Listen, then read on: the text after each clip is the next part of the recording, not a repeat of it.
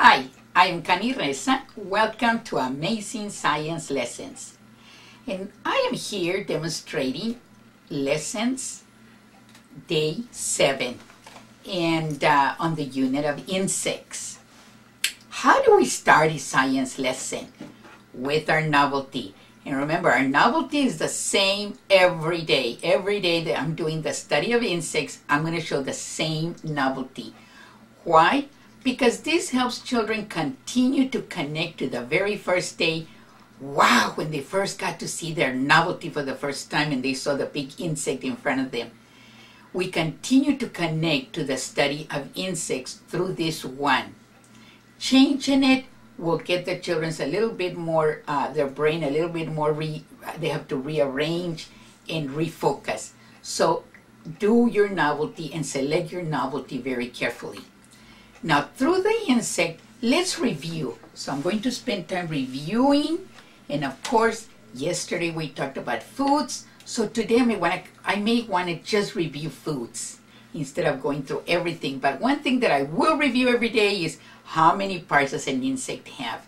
If anything during the study of insects, I want our pre-Kers to remember an insect has 3 parts. It has 6 legs. It has 2 antennas. That is mainly the main thing that I want him to remember. Well, today, let me give you our specific objective. We are going to observe and go on a nature walk to look for insects. Now, of course, I can't take our camera outside and observe, so I have done pictures. And what we're going to do a geometric observation out on our lawn. And what I'm going to do is I'm going to put out these shapes, which are excellent. And these are made with PVC tubing. Here's a rectangle. And this is a circle, which is also a tube, like a hose that was put together. And then a square. And these are big enough so that children are able to observe.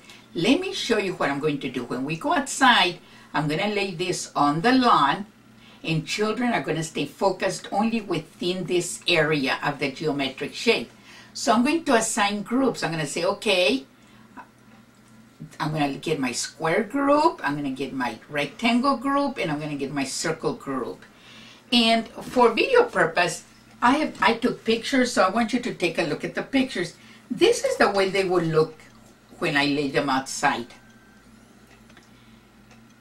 And then I'm going to have some groups, and of course I have several of these. I have like 2 or 3 circles, 2 or 3 squares, and 2 or 3 rectangles, because I don't want so many children crowded around one of the shapes. So again, I'm reinforcing shapes. I want children to understand what a shape is. And then of course I want them to use their observation skills. And for this, every child is going to get a hand magnifier.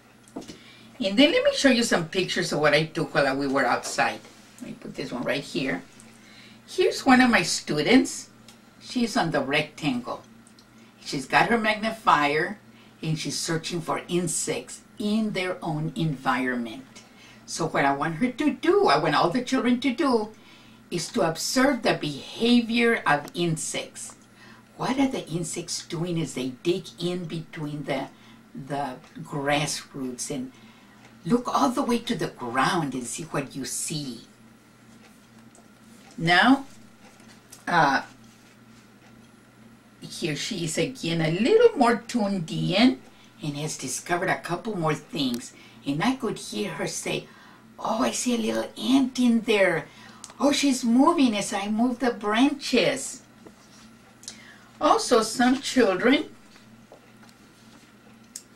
may want to explore from one shape to the other.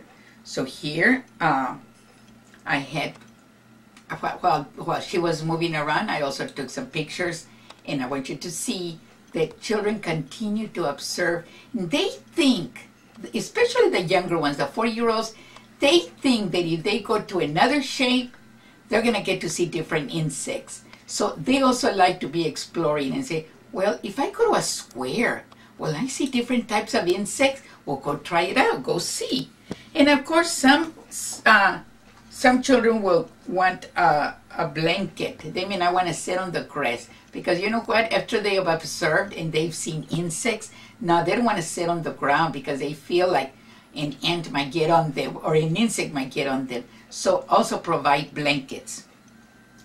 Now after they finish their little exploration outside, and we'll spend plenty of time outside. Like I said, children like to hop from one to the other. But what's so interesting is that children tune in only into that shape.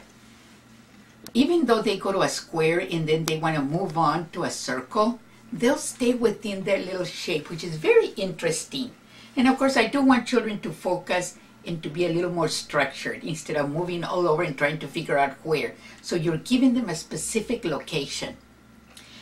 Now, when I bring the children back, and they, of course, they've used their magnifier outside, I don't have paper outside for them to draw because I want children to mainly explore.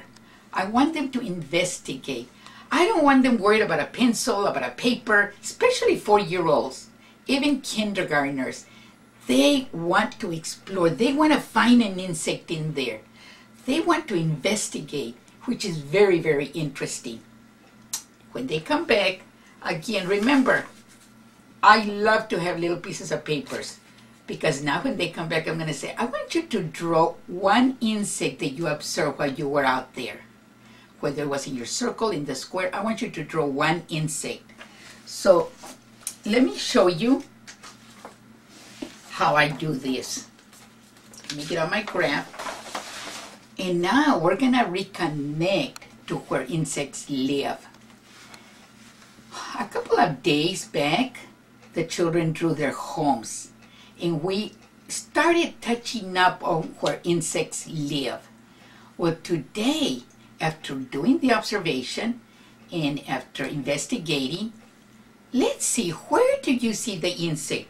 When you come and put your insect up that you drew, I want you to tell me, was it above the ground or was it under the ground? So here's a little girl that comes over and she says, I saw an ant, and the ant was walking on the ground. And I moved the shrubs, and I saw her walking. Another child will probably come and say, oh, I saw the head of a little worm now, and he was under the ground. He was under. Now, whether he saw that or not, I take his word for it. Because you know what? He's my little scientist that was out there investigating. And he probably was digging deep in there to try to find some insects under the ground. Another child will come and say, well, I saw one trying to dig himself out of the dirt. And he was almost on the top. Very interesting. It's very interesting, the observations that you'll get from children. And then another one will come, well, I saw one walking on a little branch. They were walking next to each other. Another child will probably come and say, no, I saw one going under. He was under digging, like a little beetle it looked like. So this is a good way to help children understand and see whether whatever they investigate outside, you allow them to explore and investigate. Well, you know what? Why did you have a hard time looking at the insects? Could you identify them? What about this one? A child brought in, saw a ladybug. How come he could see the ladybug so clearly? Probably because the ladybug is bright red and black. Here's a book, a literature. Let's connect through literacy. Where's that insect? Where is the insect? And as we start searching into our book, now can you find insects in here? Why do you have a hard time finding insects? They're in their environment. What else? They become like the color of their environment. They camouflage. So we're introducing new words. Insects tend to camouflage. Sometimes an insect, when he's on the branch, he'll be green. When he gets on the ground, he'll be brown. insects do change color.